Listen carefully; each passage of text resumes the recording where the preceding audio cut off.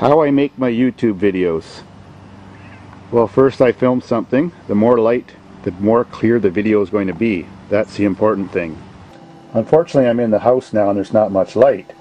But secondly, I use Canon ZR series cameras. The mini digital video cameras that take the small 1-hour tape.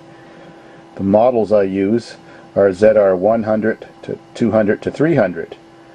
The only difference is they have a few more features if you buy a 300. They're stereo and the sound quality is very good. Now I chose this model because they fit in my pocket, so I hop on my motorbike and I take off to do scenes, or I'm going someplace, or my coat pocket on my snowmobile. When I fold the viewing window down, fits right in, no problem. They're also pretty durable. These cameras I have been never looked after. They get so much abuse and they keep on ticking. Now I chose this particular model for the main reason, which is this feature that you can see on the screen that I've got it set up for. It's called VCR setup. These kind of cameras, even if they don't record tapes or play anymore because they're broken, this feature still works. You can put any kind of audio or video input into the camera from an analog source or an old type of camera that's not digital, or a radio, a VCR, anything like that, and it will convert it to real-time, really good quality digital video for the computer. Where the FireWire plug is, the audio video output, that little yellow thing, becomes an input when you set it on that setting. And then you just plug one of these microphone type cables that most cameras come with, which contains your stereo sound and your video signal, into there. And you can even take the signal from a DVD player out its analog RCA ports, run it through this camera, convert it to digital, and store the file on your computer. And it has a little bit of quality loss, but in no way can any copyright stuff on that disc stop you. It allows you to do this. That's cool. You don't need a cheater program or anything. I even have some old 8mm non-digital video cameras that I use. I just plug them into my Canon camera, convert them to digital, and put them on my YouTube videos too. Doesn't matter how old your camera is, or what kind of VCR or DVD player, or whatever you want to use. You can run it on your computer when you have one of these cameras. Now, because I'm real cheap, I buy these cameras on eBay for $15 to $25 US. There's certain problems that they have that are very easy to fix, and that's a secret. I fix them for free without even taking them apart.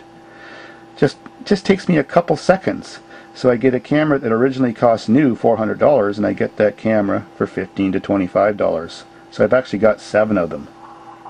So when I want to download my videos to the computer, as soon as I plug my camera into the FireWire into the computer, this screen pops up, and I usually choose record Windows, record videos using Windows Movie Maker. Just like that. Since this model of camera was originally invented in 2002, it still uses the FireWire method. More modern cameras nowadays actually use USB 2.0, but my computer's too old. I don't have that. I need to update my BIOS. So it really doesn't matter what brand of video camera you have. If it costs more than $200 or $300 and it's mini digital or any kind of digital video, it's going to make as clear a picture on YouTube as my camera does, whether it's a $1,000 camera or a $200 camera, and I'll show you how. Now that we got the computer running on Windows Movie Maker, we choose Capture Video.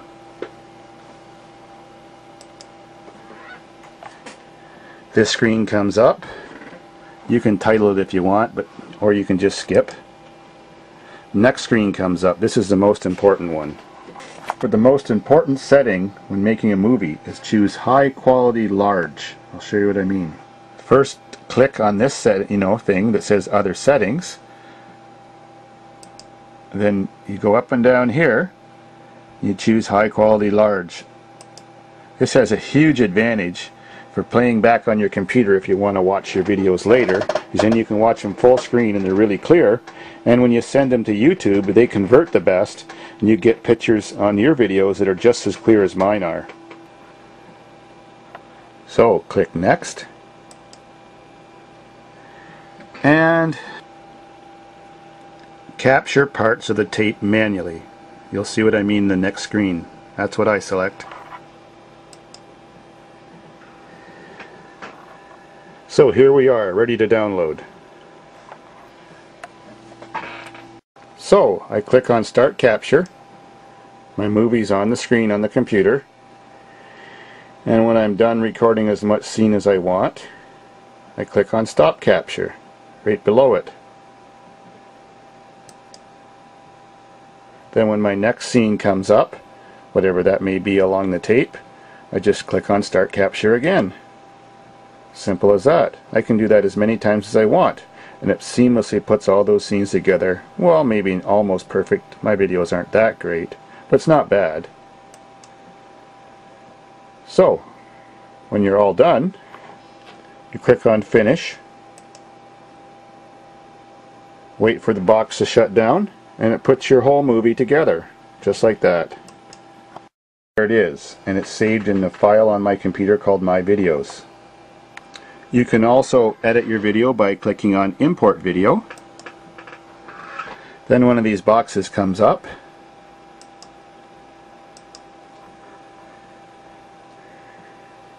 And you've got all kinds of videos.